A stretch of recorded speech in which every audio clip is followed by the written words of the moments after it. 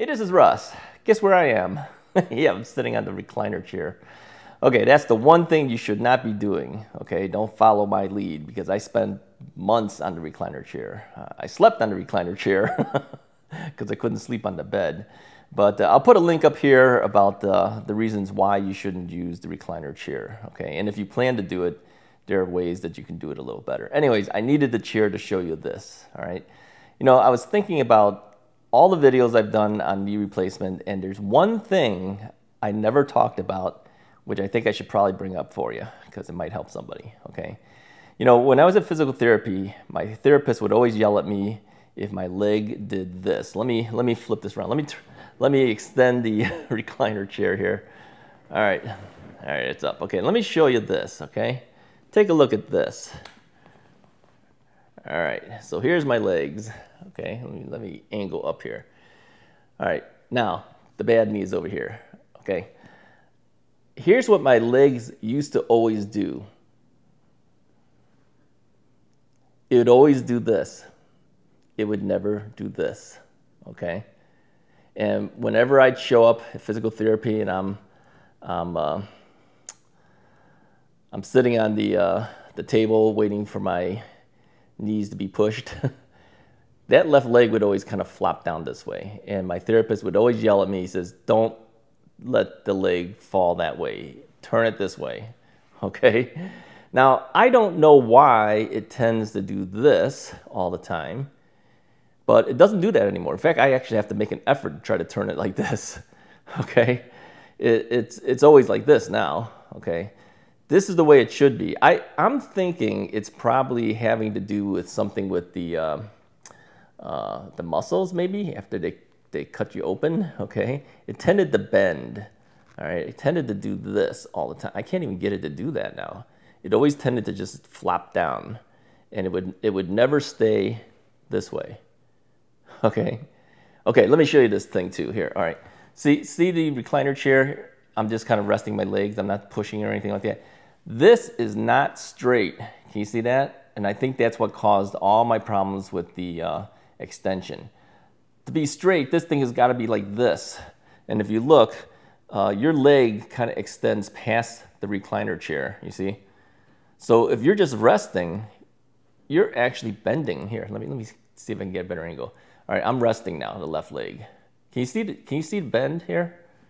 If I pull it up, okay, you're really not resting, you're kind of pulling up. Here's what I feel you should do. You get another chair, okay? Take a look at the other videos. Put another chair underneath this heel, all right? Or do this. This is how I kind of helped, how I do this. Every day I do this. I will, if I'm sitting on this recliner chair, I'm doing this. I'm actually extending my knee, okay, because it's sitting on top of the other foot. You see what I'm saying? Okay, I'm not doing this. I'm doing this, okay? And that makes that downward pressure on the knee, and that's what's giving me my my extension. Okay, my extension now is actually sitting at 0 degrees now. It's no longer 10 degrees, 5 degrees, 2 degrees. It's at 0. Okay. Oh, here's an interesting thing. Take a look at my hand.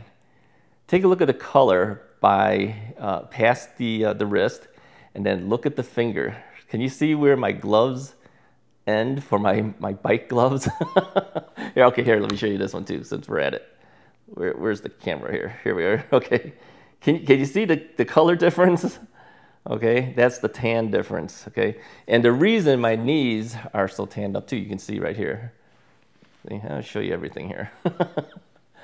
That's from biking, you know, and if you have shorts, it covers up to a certain point, right? So, yeah, that's how much I've gotten in terms of tan. Okay, that has nothing to do with the knee, but I wanted to show it to you anyways. Yeah, the knee's doing okay. Here's what the knee currently looks like right now. Let me get it off of here. This is what the knee currently looks like. I'm using a selfie stick, so I'm kind of maneuvering a little bit, okay? So, yeah, so my question to you is, does your legs do this when it should be doing this? And I would always get yelled at because just resting, it would always do that versus this. I think, again, I think it's the muscles. I'm not positive, but it's got to be. I don't know what else it would be. And he'd always yell at me if he saw me doing that, because he says, you don't want to do that. Straighten that leg out, okay? So he says, you got to make the effort to keep your legs straight, okay? And again, recliner chairs, yeah, you're not straight. You're usually like this. You've got to be straighter. So I do this, okay?